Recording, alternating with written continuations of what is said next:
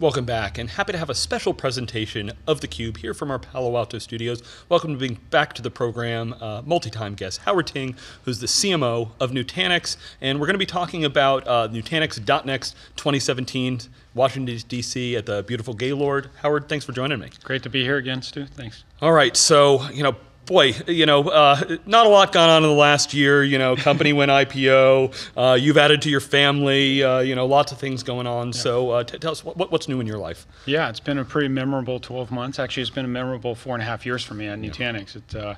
I joined the company when I was doing a couple million and probably had less than 100 employees, and now we're approaching 3,000 employees, and we're doing close to $1 billion run rate in sales. And so you can imagine a lot has happened and a lot of things to be proud of, for sure. Yeah, so we've talked to Dheeraj a couple of times, like before the IPO, right after the IPO. Want to get your viewpoint. Is there more magnifying glasses on you? Do you get more calls, or people calling you every day about like every move and change on Wall Street, or what's it like on the inside? Sure. Yeah. I mean, it is different. It is different, but I think for most people, it's not that different. Yeah. For our sellers, for the people who work at our headquarters office, for people who are supporting our customers, the day-to-day is no different. I think there is this quarterly cadence now, obviously, as a public company. But we were 90-day shot clock, perhaps? Yeah, there's a shot clock. But we were always, we've been operating like that for probably 5 to 6 quarters before going public, where we were on this cadence. So I think there's a little bit more of that cadence and attention to results on a quarterly basis, and obviously more careful planning and things like that. I would say from a sales and marketing standpoint, I think the brand has gotten a huge lift from going public, and the awareness about Nutanix and also the category and the disruption we're creating is at an all-time high. So yeah. It's been definitely a big help in that regard. Yeah, so you won't need to do a funny video on the street asking people what Nutanix is. I still want to do that in DC. It'll be fun. See if I can find some Trump impersonators, and we'll see. I might have a little bit of a twist. Well, all right. You always like to bring some interesting things. Let's get to the preview of the show itself. It's third year doing the show. First year was in Miami. Second year was in Las Vegas. 118 degrees. Yeah. So how are you going to keep the heat in the show in DC? Well, I think the heat at this conference is always the attendees and the content. It always comes down to the people you're going to spend time with and the great content you're going to absorb. So this year, I think we have something like 70 plus sessions, over 100 speakers. And as with every .NEXT, it's always about customers presenting, our users presenting what they've learned, how they're using it, what has gone wrong for them, pitfalls to avoid, things like that. So just awesome content. And that's first and foremost what's always made it a great event. And of course, we like to sprinkle in all the little extra stuff that you expect. We have this thing called NX files, where under NDA, kind of like leave your phones at the door kind of thing, where we will show all the advanced R&D that we're doing for select customers and okay, prospects. So Howard, you're going to give us a preview of all that here, right?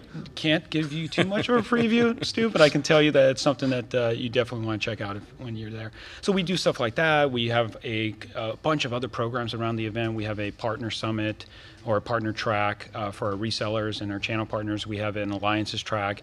We have a customer advisory board. So there are just a bunch of programs. It's not one event. It's like 5 or 6 events, all packaged into a couple days. So yeah. It's a pretty intense couple days. And we're excited at theCUBE. Thank you for bringing us back there. One of the things you guys do really well, and we always appreciate at shows, is we get to talk to the practitioners. So we'd love to talk to the people that are deploying it. I've had the pleasure of talking to service providers, to enterprise customers, to smaller customers. And I'm assuming in DC you're going to have some government customers there. We will have a few, too, yeah. Which, I don't know if they're going to be able to talk on theCUBE, but we'll certainly try. The U.S. federal government's always been a fantastic vertical for us. One of the reasons why I decided to bring the conference to DC is to show that team some love, because they've been such a big contributor to our company's success. And we're doing so many interesting things. One just quick side note, we're now partnering with a company called Class, who have built a hardened system, a platform that runs our software. And this data center is being parachuted into battlefronts, and it's a really interesting use case, and there's so many things like that we're doing with the federal agencies that hopefully we'll get some of those stories out at the conference. Okay. Yeah, but beyond the conference itself, can you give us an update, kind of partnerships, shifts in the industry? Look, there's been a couple of acquisitions in the storage space, and of course you guys are, not a storage company, but, overlap and play against some of those. What are you seeing these days? Yeah, clearly I think all the big systems vendors are now comfortable leaning in on HCI. I think HCI has become almost like a de facto starting point for a conversation about any sort of new infrastructure deployment, whether it's a private cloud initiative, a data center refresh, et cetera. And so I think there's far less resistance to the concept of HCI today. I would say also that the market is still trying to understand all the differences between the different HCI options, because you have some Gen 1 type products like Cisco HyperFlex. You have some much more advanced products like VxRail. And then you have products like Nutanix that are much more than HCI, much more than hyperconverged. We market and message as an enterprise cloud platform or enterprise cloud operating system. And we do networking and security. We do cloud orchestration. We have built-in virtualization. So we do so much more than HCI. So our conference is not a conference about hyperconverged. Our conference is about how to build enterprise clouds. And I think it's the only conference we would argue, or maybe the best conference, where you can meet the practitioners building enterprise clouds. Yeah, it's interesting. We've definitely, we've watched that messaging. Resonates with a lot of things we've been saying and hearing from our community on the research side. We called it true private cloud, as well as just kind of what is that hybrid definition. I was just, I've been up in San Francisco attending the Google Next conference. There's a Nutanix booth there. I was at AWS reInvent, there was a Nutanix booth there. How do you guys see your relationship with kind of the public clouds and kind of private cloud, hybrid cloud? How does that fit into your overall messaging? Yeah, great question.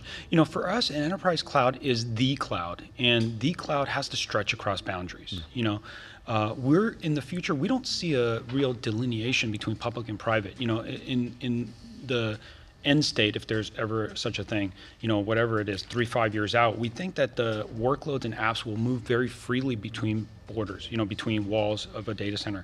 So it's all going to happen with one-click simplicity and delight, like we believe we can deliver. So we think that the real hybrid scenarios, they're not fulfilled today. There's a lot of promise, there's a lot of talk, there's a lot of hype, but there's no real execution of true hybrid scenarios.